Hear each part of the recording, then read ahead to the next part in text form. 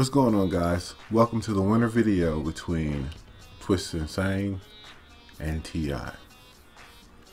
As you know, it's my job to bring you the final scores for visual creativity, influence, and content of cultural importance. So, we'll be doing a little different today. It'll be a lot faster.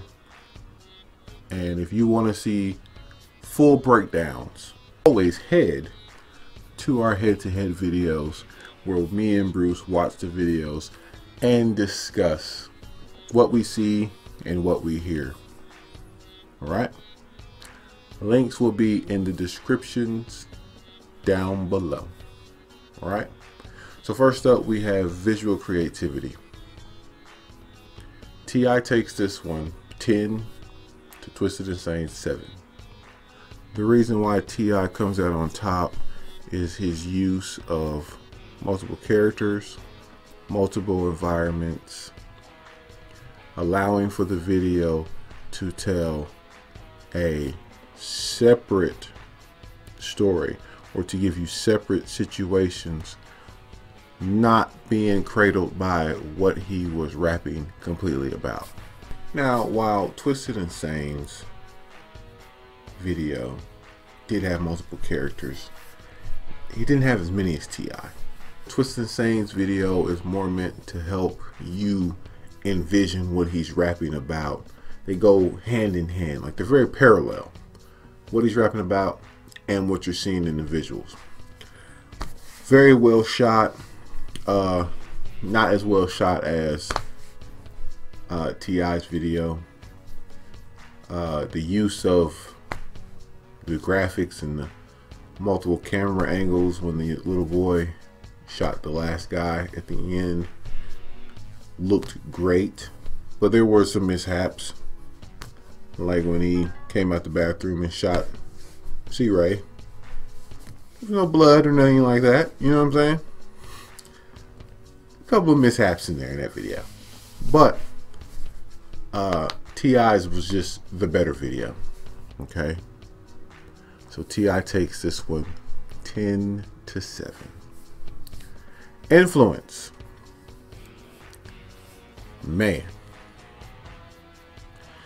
Influence is one of those hard things you just have to kind of understand when you're dealing with two separate artists and with what they normally tend to rap about. T.I. also wins this one 10 to 6 over Twisted Insane. T.I.'s influence is known. He's known as one of the originators of trap. His Grand Hustle label, he's been pushing that forever. He's a staple within the South music, and trap drums are actually used abroad now. So the trap sound coming from out of Atlanta and being pushed and more or less known to just go with the T.I. Twisted Insane is a known chopper of the underground, known a lot more for his rapid fire rapping ability, coupled in with his horror gore or, you know, shock value tactics in videos and within lyrics. So it's a lot. It's not as big as a genre of hip hop and rap that it is when it comes down to trap music. So T.I. takes influence 10 to 6. Content of cultural importance. This one is actually a lot closer than most of y'all might think. Okay, T.I. takes content of cultural importance 10 to 8 over Twisted Insane.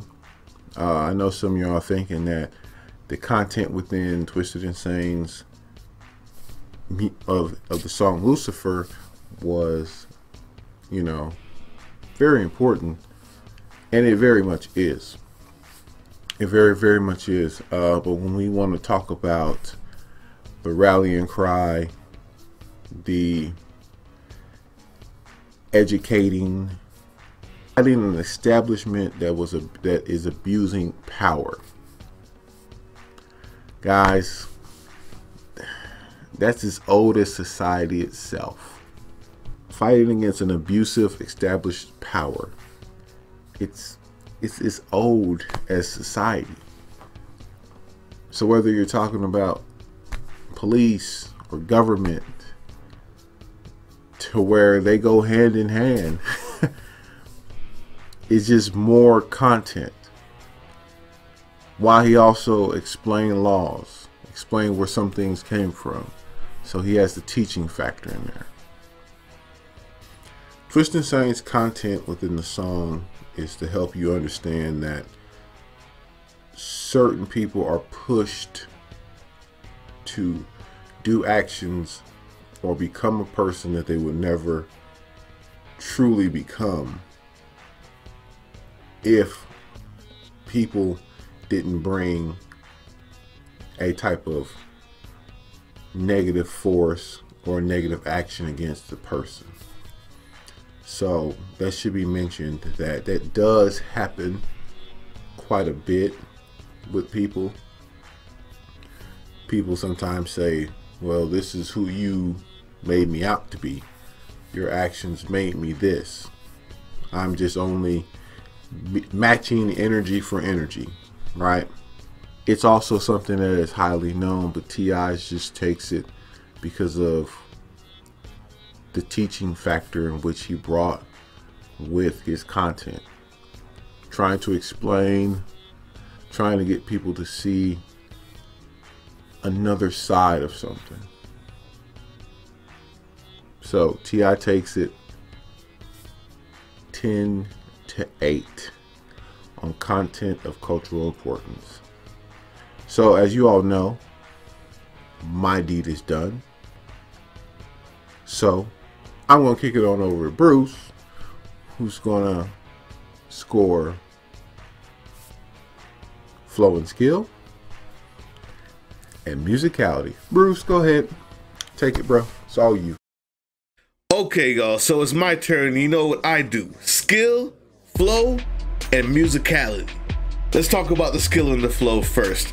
Obviously, you would say to yourself, Twisted and Sane wins this. You'd be right. He wins this one, 10 to 7. And I'm just gonna, for all you T.I. fans, I'm just gonna break it down, the actual numbers right here. Okay?